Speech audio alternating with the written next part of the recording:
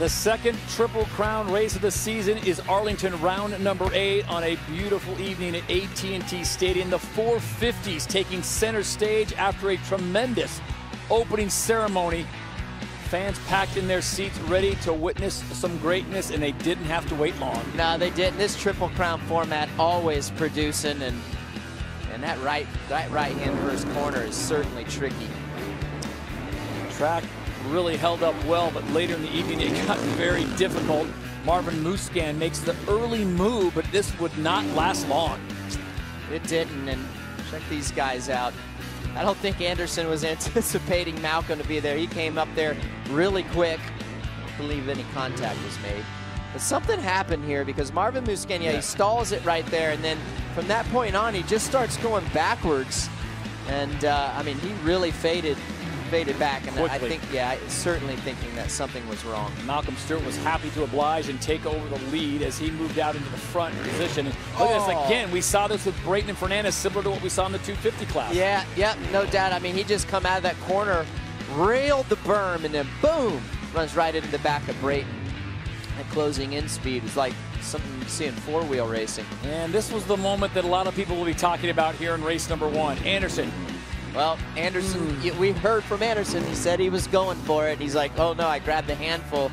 I don't think Malcolm was very happy about that. Rightfully so. They both had a great race going, and ultimately both lost from that decision. Barsha would take the lead, and then it was Cooper Webb taking it from him. Well, it's a little bit of that two-time Monster Energy Supercross swag that we've seen in years past from Cooper Webb. He got the job done when he needed to, especially that first round. Race number 1 goes the way of the two-time champion Cooper Webb. Looked like he was all but out, and yeah, there was still some talking to be done as Malcolm Stewart was not happy with Anderson. They were running 1 and 2. Attention now turns to race number 2, and Eli Tomac out there lurking somewhere. Much better start for him. He was just really consistent, and of all the people in the field, he has the best winning average in this Triple Crown format. So cool, calm, collected, doing exactly what he needs to do.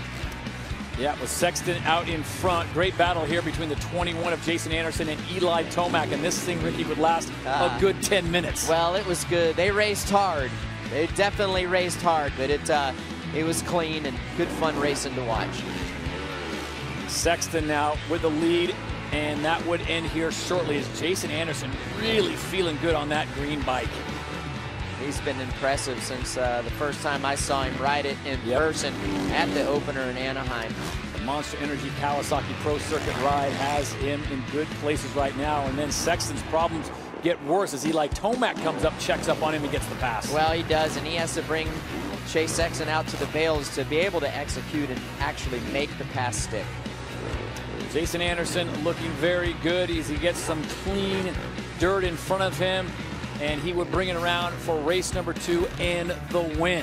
So a disappointing performance in race number 1 as he gets collided with Malcolm Stewart, gets the win in race number 2, and it all comes down to this, Ricky, once again, just what you wanted, a showdown in race 3. Yeah, basically all or nothing for these guys, and what a start by Shea McElrath on that number 12, RockyMountainATVMC.com.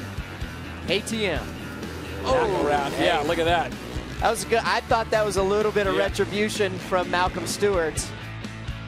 Could have been a lot worse, and there was some major problems back. Look at Cooper Webb. He gets tied up. You're thinking, oh, his night is done. Well, yeah, unfortunate, because normally Cooper Webb's able to get a good start in pressure situations, but he just got a little bit behind there.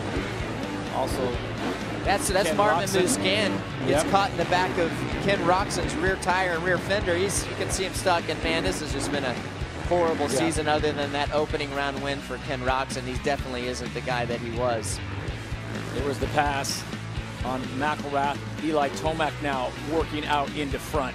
Well, and I thought that Eli might be able to open up a little bit of gap, but you know what? Jason Anderson just riding too well. If Jason Anderson wanted any hope of getting the overall win tonight, he had to get past Eli Tomac, and you had that sense, that urgency that he had there. He wasted no time just trying to reel Eli in, and when the time was right, he made the pass. Well, he did, and he made it quick. I mean, he was a lot faster in the whoops for the most part on an average, but just great battling. going back and forth, cat and mouse. Now, when you're watching this, Eli Tomac didn't have to win the race to win the overall. So, you know, no reason to really force the issue. But now I think he was able to go to school, maybe learn a couple things, because when he got past, he followed him. He followed Jason Anderson. Check this out. Oh, Ferrandis takes him down. Ferrandis extremely frustrated. This has been a tough season for Ferrandis. I certainly expected a lot more out of him, and he's had a rough go at it. Connection with Barcia there, and meanwhile Anderson out in front. And this was a thing of beauty. The fans here in Arlington treated to a great 7-8 minutes of racing. Going back and forth, and Eli just sitting there hounding him, hounding Jason Anderson, but wasn't able to get it done. And to your point, Eli Tomac knew that he did not have to win the race. It would go the way of Jason Anderson, so he gets the 2-1s. But it was the first race that cost him points, and it is Eli Tomac on the night that gets the overall. So 2 Triple Crowns and 2 winners being the same. Eli Tomac, as he turns his attention now to Daytona, and one more Triple Crown race still to come in St. Louis.